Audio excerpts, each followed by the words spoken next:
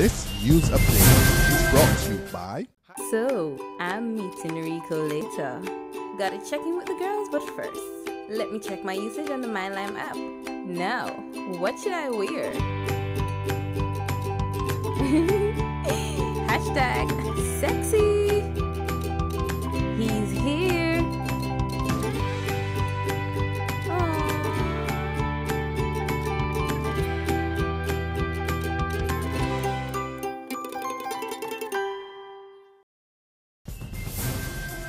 It's Monday, March 16th, and welcome to the Barbados Today Afternoon Update. Thanks for joining us. I'm Fernella Wedderburn.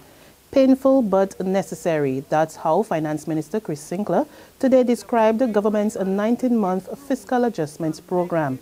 In tabling the estimates of revenue and expenditure for fiscal year 2015-2016, Sinclair boasted that for the first time since 2011, the country was running a fiscal surplus. With the country on the cusp of its 50th anniversary of political independence, he said the homegrown program was concrete evidence that the country can craft workable policies and programs for itself. We have met an extremely ambitious fiscal target in 2014-15, and we are beginning to see this benefit in the foreign exchange market, in the stability of our economy, and the resumption of growth. On the other hand, the primary balance is one of the best indicators of the current management of a country's fiscal affairs. It compares government revenues for 1 year to expenditures that are under the government's control during that year. Achieving a zero primary balance is often seen as a critical first step as you seek to restore the financial balance overall in your economy. Sinclair also responded to what he said were unfounded rumors that the government intends to tax gratitudes and pensions in Barbados. He says this is simply the handiwork of purveyors of mischief.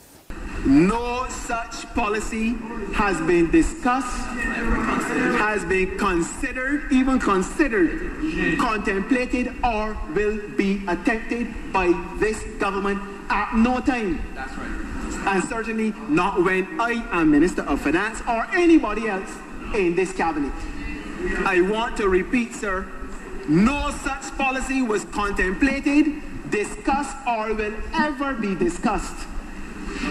Because as far as we are concerned, gratuities, pensions, and so forth form part of the property of the public servants that they should draw fully as they go home for their retirement.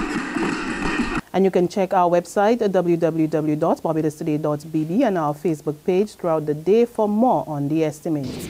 Meantime, an international economic expert says there are no quick fixes for the island's economic situation. However, Dr. Peter Blair Henry, Dean of the Howard Stern School of Business, believes that Barbados can get out of its tough financial situation. But he says to do so, government must make tough decisions.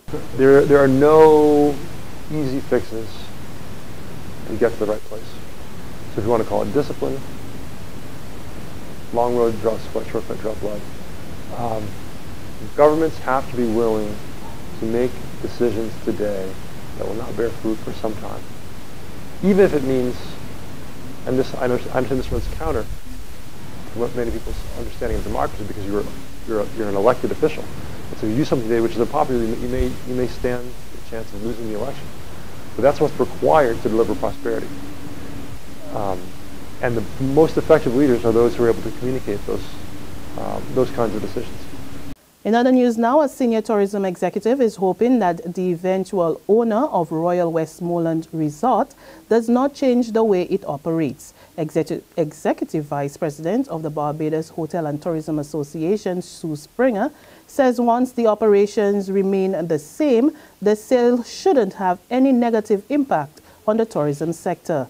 No, I don't think it sends that message, because the gentleman that owns it has stated that he is at a crossroads and he wants to stay closer to home.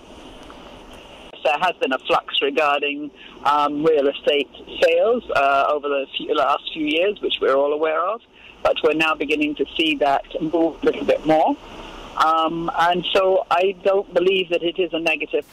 After 27 years of service, the Barbados Light and Power Company is closing its customer service offices on Bay Street and Probyn Street.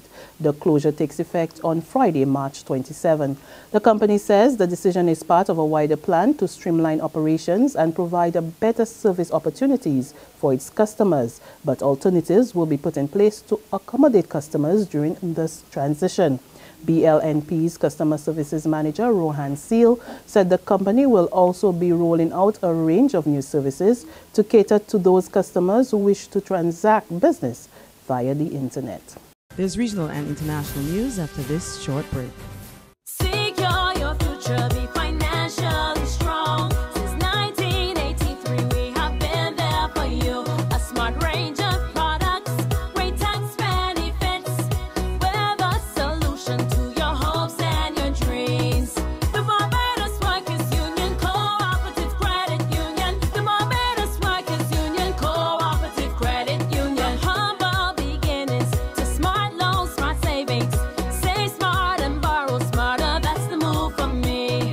Stability, prosperity. We're the solution to your hopes and your dreams.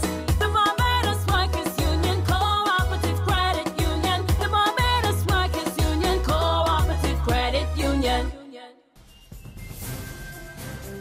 Regionally in Jamaica, an ongoing fire at the Riverton landfill is causing major headaches for residents and officials. According to health officials, over 600 people flocked to hospitals and healthcare centers in the Kingston metropolitan region over the weekend. Sections of the Riverton City disposal site have been on fire since last Wednesday, and it's still not clear when the fire will be extinguished.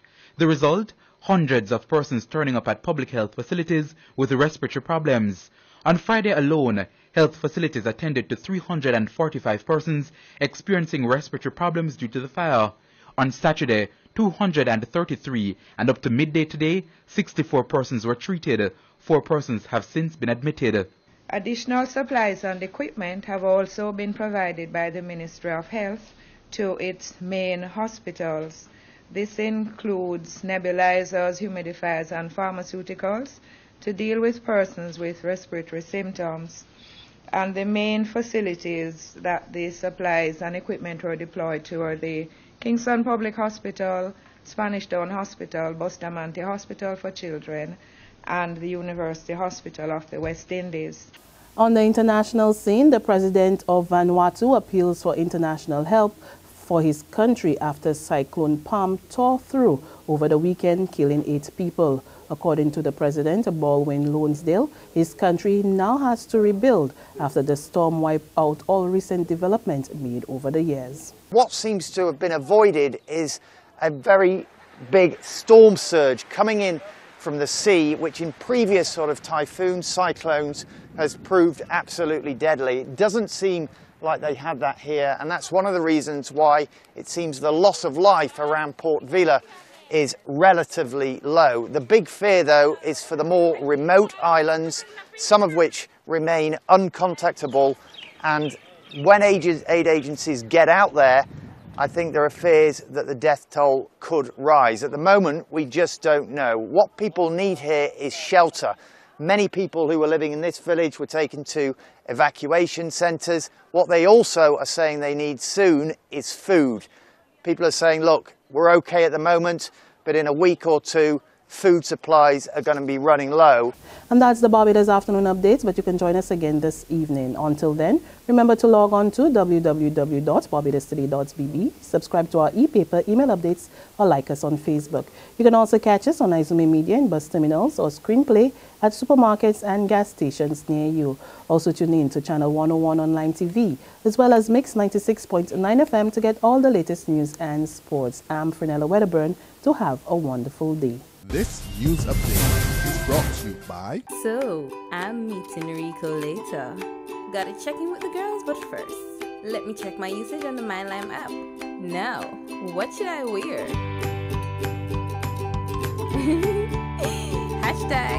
#sexy.